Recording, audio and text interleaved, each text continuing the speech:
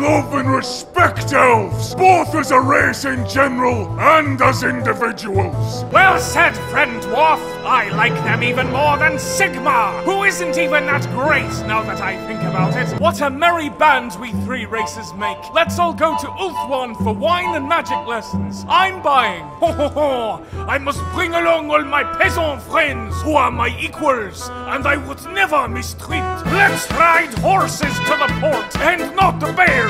Just let me open up the great bastion so all my friends can come. Let a fleet of mighty Norscan warships speed you safely to your destination. We'll mind your wives and belongings while you're gone to make sure no nasty beastmen make off with them. Not to worry, my fine northern friend. All we want to do is frolic in the pastures and meadows. But don't fret, we'll head back into the Dracwall once you return. Oh, but beast friends, you'll frighten the sheep.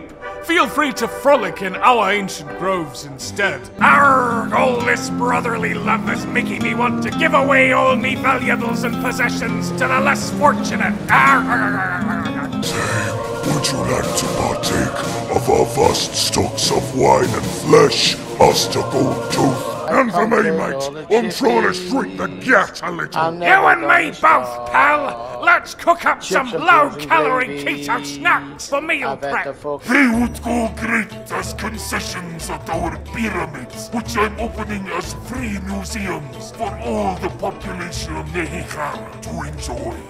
What about you, Mr. Skaven? Are you planning to share any of that delicious, nutritious lack corn with the rest of us? What the is wrong matter with you squeakers? I hate this! I'm going home! Well, looks like somebody woke up on the wrong side of Skaven Blight this morning. Shut up!